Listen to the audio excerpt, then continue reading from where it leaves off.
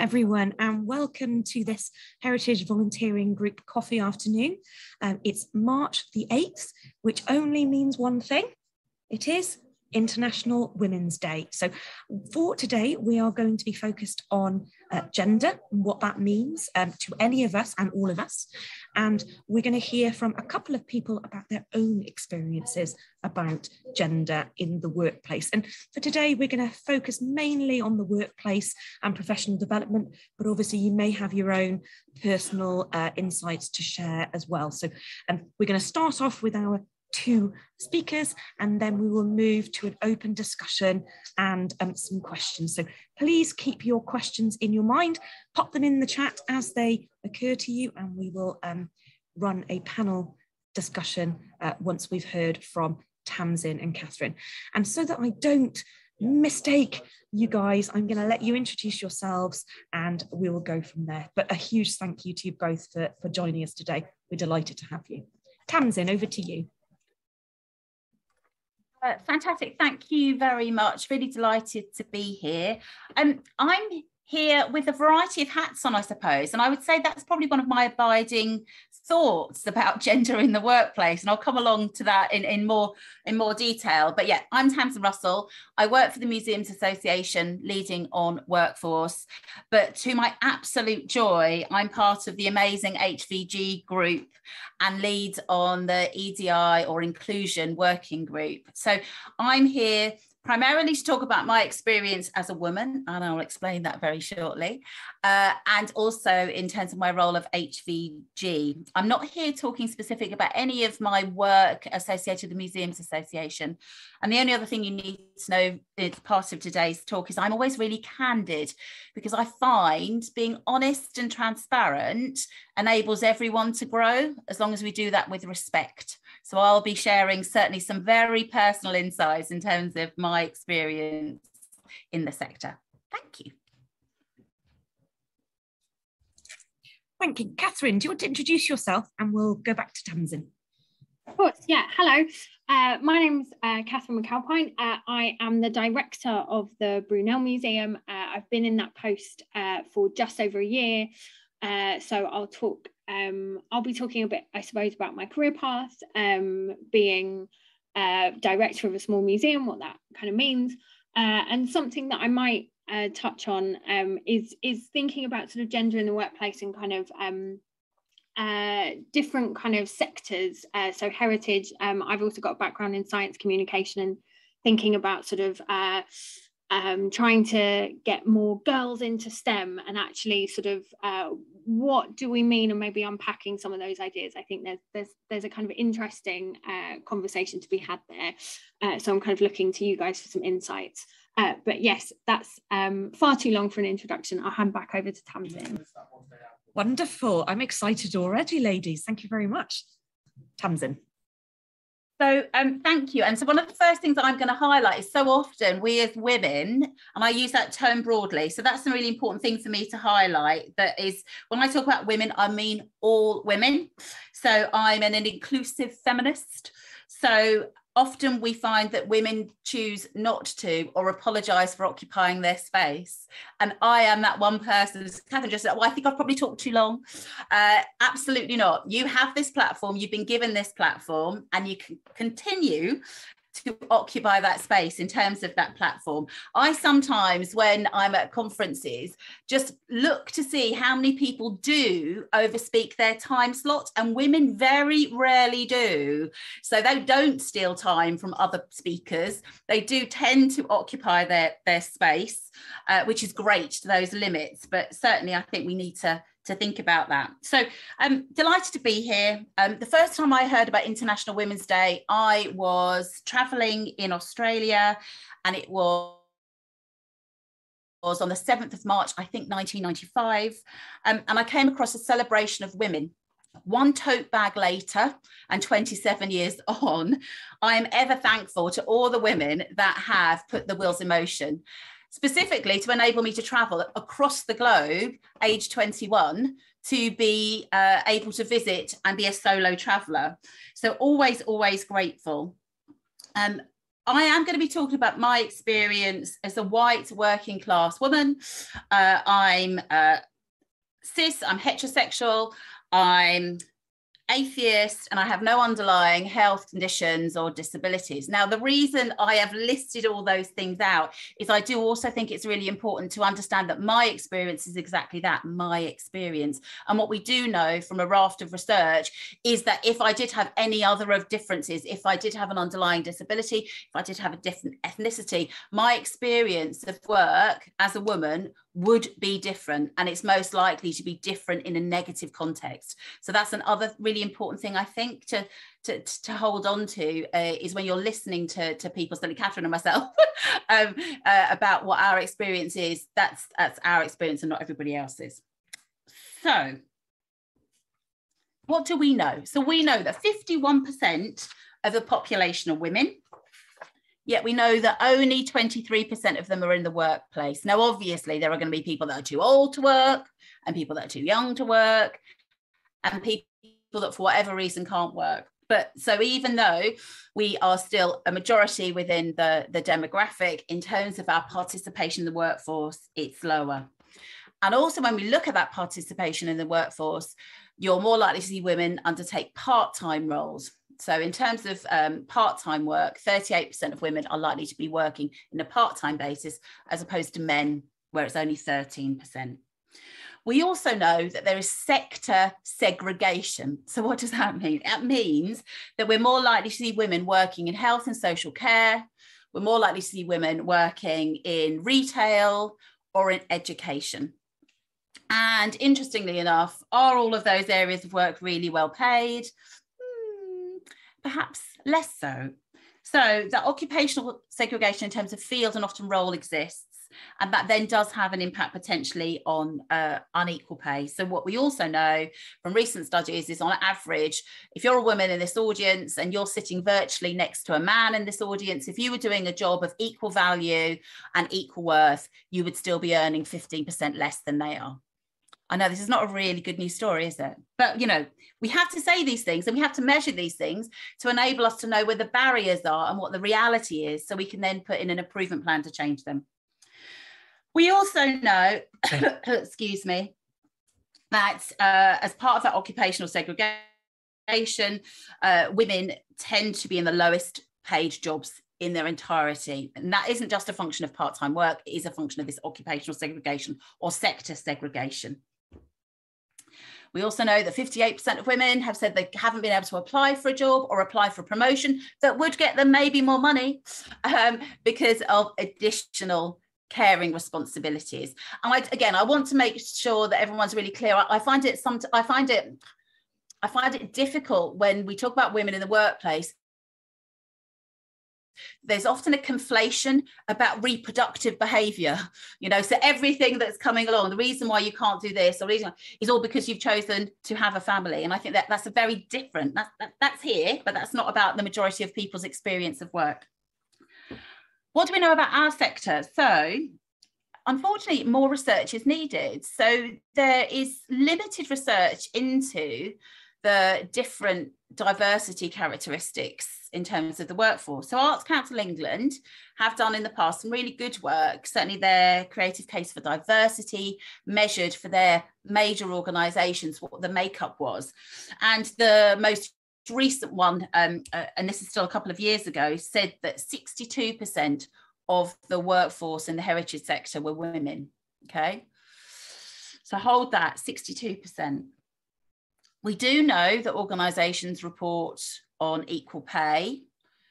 However, because equal pay reporting only requires organisations of a certain size to report on equal pay, we don't have a really clear picture about what that looks like. So, for example, Katherine, in the smaller organisations, you know, we might not get that. And what we've certainly seen, even in my own organisation, is that COVID has gotten in the way. And again, if you Google COVID and the concept of equal pay, is lots of organisations haven't been able to do the analysis because they have been focused on other things. We know from the Museums Association's research into bullying, Sticks and Stones research, is that you are more likely to feel that your gender was a function of why you were targeted. And that increased if you were a young woman, not hugely, but it still increased if you were a young woman. It also increased if you were a young woman with a disability. I'd love to comment on young women, working class women with a disability, also through a sort of an ethnicity lens, but our response rate in terms of our diversity profile was really, really small. So I can't make any of those thoughts. Basically, more research is needed. All of that leads me to think that existing structures, procedures and policies, all of those hangovers of a predominantly male-dominated workforce still exist and are still normalised and institutionalised, so that when somebody makes a suggestion around changing working hours or core hours, they are often met with, well, we've always done it like this, or how would that work? But what about these people? So lots of sort of nostalgic senses, or also whatabouteries, rather than actually saying, actually, let's just try it. Let's just move it forward. So that's, I suppose, my starting point. What does my experience of work mean as a woman? So I've got a few bullet points written down. So one of the things I have, I suppose, been exposed to, and back to that 62%. So I've heard women and men say that the sector is overly feminised. So there's too many women in the sector. And actually what we need to do is we need to get more men in the sector. Now, absolutely, 62 versus, do the maths, 38, I think, might well be a call to look at rebalancing. But if we look at occupational segregation, if we look at the roles that women tend to occupy, they don't tend to be either in leadership roles or higher up in the hierarchy. They tend to be segregated in roles that have a very clear and defined remit. So I'm not sure what we mean by feminisation of the heritage sector. I think my experience also has been that beware a feminist in wolf's clothing. So what do I mean by that? And I'm planning to do a Twitter line about it later on today, is that lots of women say they're feminists, but judge them on their actions rather than their words, is what I would say. So don't be fooled. Things that I often see happen is that women occupy either extra role behaviours or co-worker behaviours that pigeonhole them. So what does that mean? It means that often women are the first people to put their hands up when somebody says, can somebody be on a committee? Or if your organisation is saying, we're going to look for champions. Can you be a green champion, a communications champion, an equality champion? Again, often what we find is that women put their hands up. I'm not saying any of this is bad, but there is a consequence to that. So if you're putting your hands up to do all of these extra role activities, what you have to remind yourself of is your finite amount of time. And what does that mean in terms of spreading yourself so thinly that those really important, those conversations that are meant to be having either as a function of your role or as a function of the discipline you work in, are you adequately rested and have adequate thinking time and participation time to also do that? Or are you spread too thinly because of all of these extra role behaviours because you put your hand up? They can be hugely rewarding. They can be hugely developmental. I'm not saying don't do them, but go in when you're putting your hand up for extra role activities with your eyes wide open about what that might mean, what might be the negative consequences as well as the positive consequences. I think there's also some other sort of co-worker behaviour, which potentially now we're not as much working together in an office, might well perpetuate. So I'm often, and have been in the past, no longer, the person that says, I will take notes. I'm the person that says, shall I get everybody a cup of tea? Because I'm wanting to make sure that everyone feels comfortable and everyone is in a place where they can be most productive.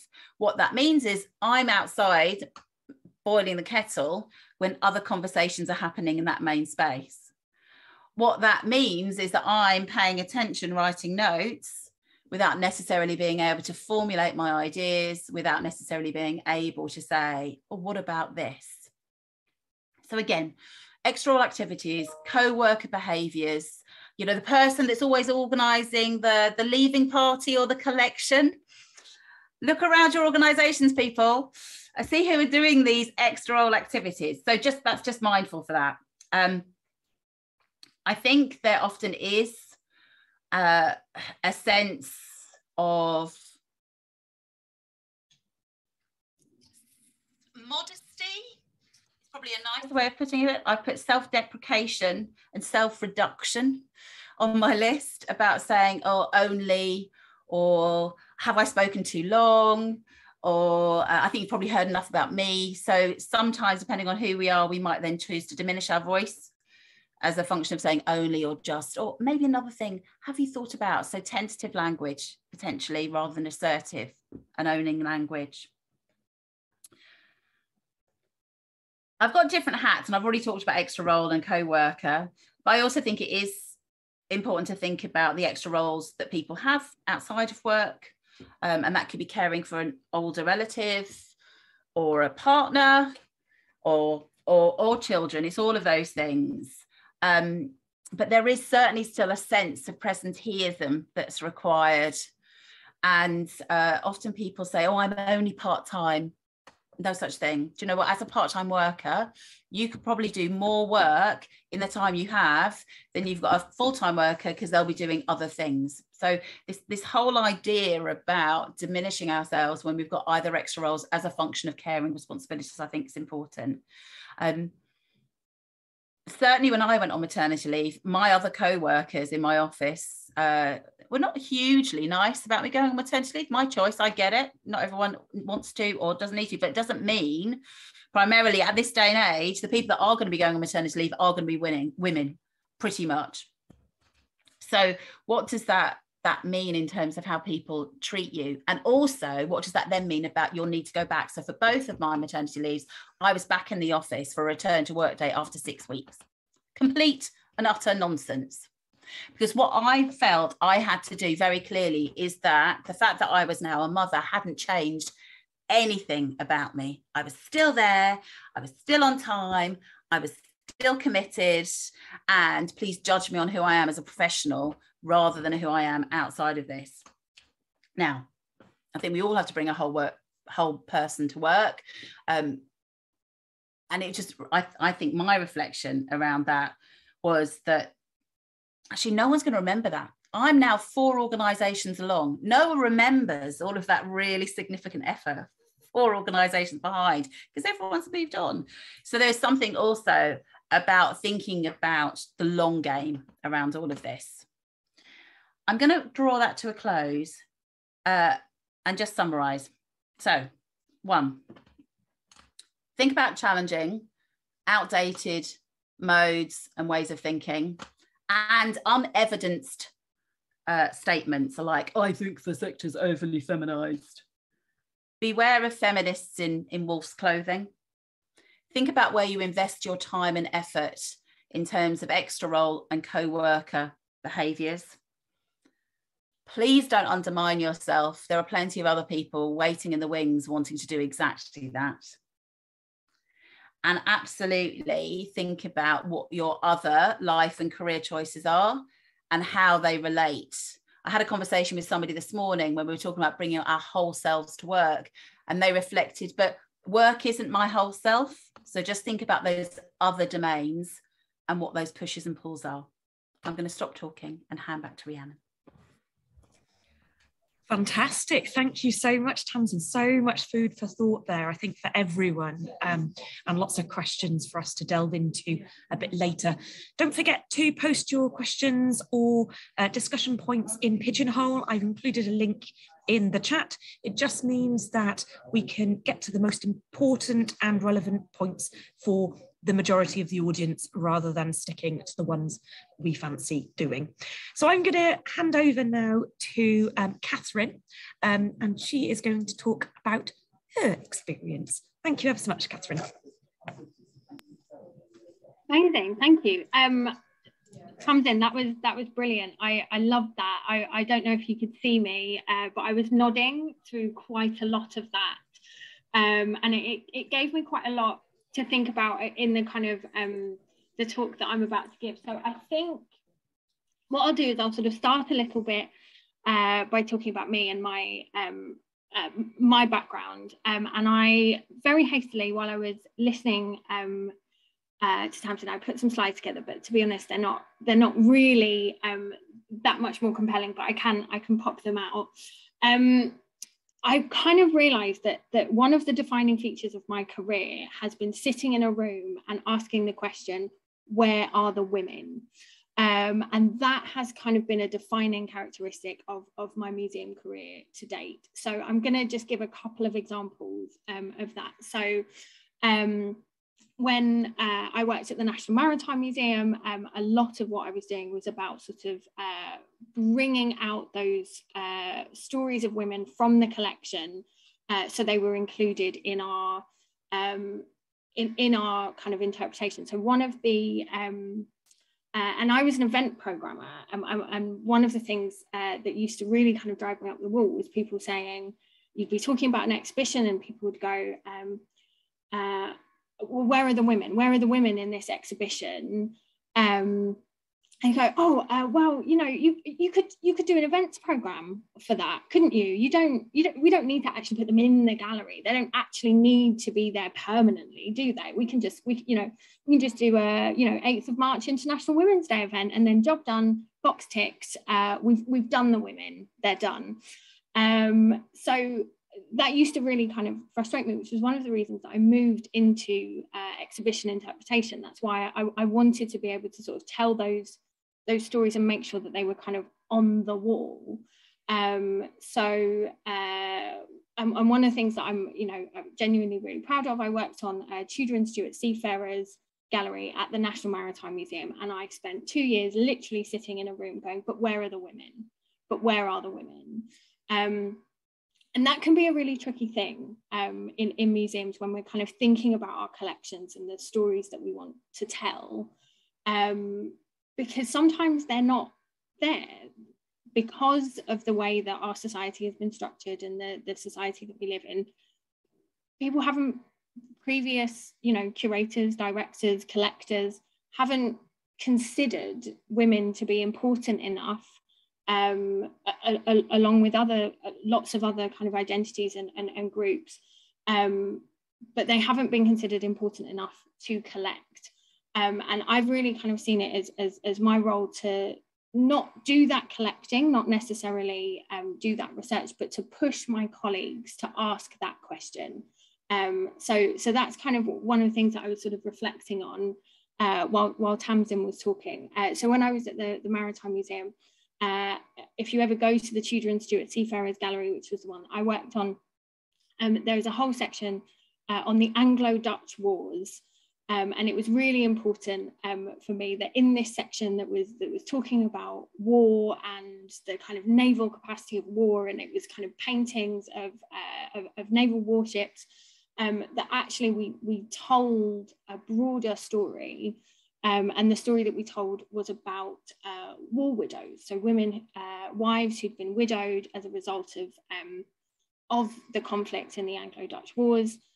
They'd written letters. I worked with a researcher, and they'd written these petitions to the Admiralty asking for more funds. They were basically saying that my widow's pension is not enough. My husband has been lost at sea. My husband has been left, and we need more funds. I need more funds to be able to support my family. And it was really important for me that this story was told, because it was a story of female agency 400 years ago, and it helps change the narrative. It's a story of women petitioning people in power and kind of asking, and in many cases kind of getting what they needed. So I felt that was a really kind of important way of us kind of changing the narrative. But there are also lots of kind of issues around that we do kind of have to think about in terms of we have to think about kind of who has had power throughout history. And one of the things that I kind of want to reflect on, and I'd be really interested in your kind of views in the discussion, is by pulling out these stories of women when there are so, you know, there may be so few in your collection that you end up just talking about the one, you end up exceptionalizing that individual as well. And that's a really sort of tricky situation to be in. So to kind of bring that up to date, I'm now the director of the Brunel Museum. We're an incredibly small team, so everything that Tamsin was saying about, you know, part-time work, that's, you know, that absolutely kind of sums us up. A lot of our staff have other roles or caring responsibilities, which makes part-time work really sort of attractive for them. But I'm very kind of conscious of all of these things sort of going on in the background when I'm recruiting staff. But we are the story of on the site of the Thames Tunnel, and we tell the story of the Brunels. And the Brunels in this case is very often, it's Mark Brunel and his son Isambard Kingdom Brunel. It's a big macho masculine engineering story. And in 2018, we did a visitor survey and 88% of our visitors were male. So you might find that, you know, while your workforce may be overly feminized, or whatever the phrase that Tamsin was, that your audience may not, you know, may not be, and can in fact skew one way rather than the other. And for me, it's been really important to kind of tell a much broader story of the Brunels and the Thames Tunnel in the time that I've been there. So while we obviously do talk about Mark and Isambard Brunel's engineering, one of the stories that we tell quite often is the story of Sophia Brunel, Isambard's sister. Now, Isambard's sister, she was once apparently described as Isambard Brunel in petticoats. So she was kind of seen as this, that she had all of the skills, she had the sort of technical ability to have been an engineer, but because of the society she lived in at that time, she wasn't able to fulfill that. She went on and she became a kind of quite celebrated ceramics painter in her lifetime. So she did, you know, achieve, but not in the same way that her brother did. And no one has heard of Sophia Brunel, the ceramicist, in the way that people have heard of Isambard Kingdom Brunel. So she's a really important part of our schools program and our family program, and it's really important that we tell that story more broadly. But I think within that there's kind of questions around, just because she was kind of described as Brunel in petticoats and being sort of, you know, this incredible mind, thinking about how she might have been sort of held back by stereotypes in her own time, but also that she herself experienced many privileges that weren't available to lots of other people at that time. So that's quite a lot to pack into a school session and a family session, but those are the sorts of things that I'm thinking about when we're sort of putting together our programs, is kind of by focusing in on one individual, how do you use that to talk about more broad experiences? And I just kind of wanted to echo Tamsin's point about sort of, you know, my experience is my experience, and quite often we do make leaps in museums to kind of tell bigger narratives using an individual, and actually I think we can use that as a way to get people to reflect and to think, but I think we have to be very careful about the sort of broader stories that we're telling. So yeah, those are sort of some of the things that I was kind of reflecting on, and kind of the way that we tell stories, and what sort of stories we choose, not just what sort of stories that we choose to tell, that sort of just putting women out there. Actually, are we reinforcing this kind of this idea of exceptional women, and actually we ignore some of the structural things that explain why there are so few women in our collections or in our stories, or that aren't being talked about. Before I close, one person that I would recommend you look out if you can.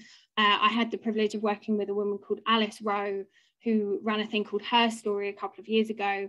And one of the brilliant kind of tips she had was, you know, don't be afraid, you know, don't feel that you have to hit the gold standard. You don't have to have a name, a birth date. You can tell these broader stories in a different way, and don't be afraid to look at collectives, because particularly when you start looking at sort of working class histories, actually that's really a community history of kind of people coming together. So you might not have an individual in the way we have the Brunels or Sophia Brunel. You might have a group of people who came together to do things, and don't be afraid of that you can tell those stories too. So that's a sort of some musings on sort of women and power and interpretation and collections. So, you know, just small things for a Tuesday afternoon. And I'll hand back over to Rhiannon. Wonderful. Thank you so much, Katherine. And I hadn't thought about many of the angles that you've brought in. And actually, that idea of putting the exceptional women on the stage and ignoring the rest. I feel like I did that with the invite, even for today, by bigging you and Tamsin up. So yeah, here's to all us normal people as well.